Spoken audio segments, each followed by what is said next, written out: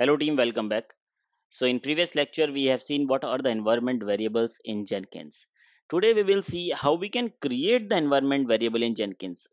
So suppose you have some kind of constant value which you want to use very frequently or which you want to use in multiple jobs and you want to use that particular thing as an environment variable.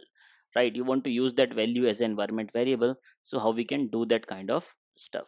How we can create the environment variable in a Jenkins which will be constant across the Jenkins, and whenever you will update the value, that value will be updated across all of the jobs.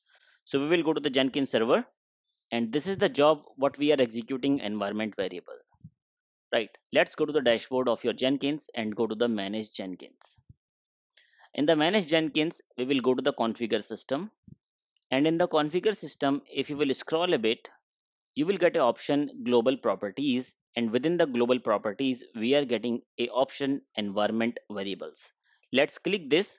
As soon as you will click this, you will get an option to add the list of variables, and over here you can add multiple variable, or you can add any number of variable what are required for your work.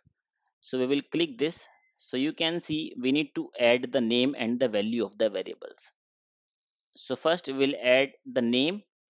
So I will add system admin name, right? And I will add my name over here as a value.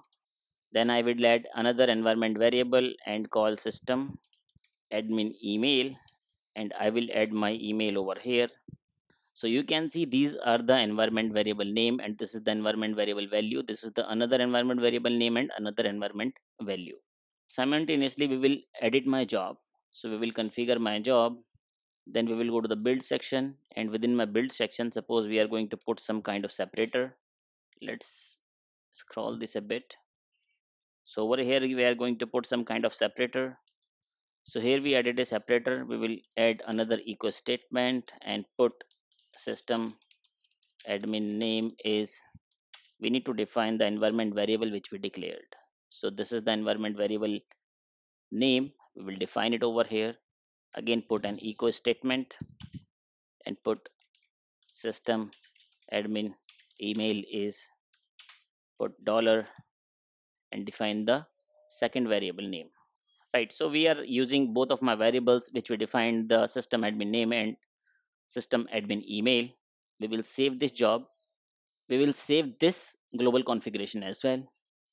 Now let's execute this job one more time. So we will click on build now.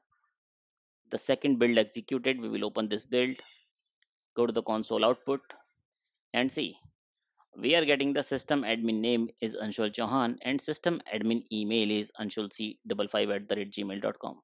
How we are getting these values? We are getting these values from the environment variable which we have declared within my Jenkins server.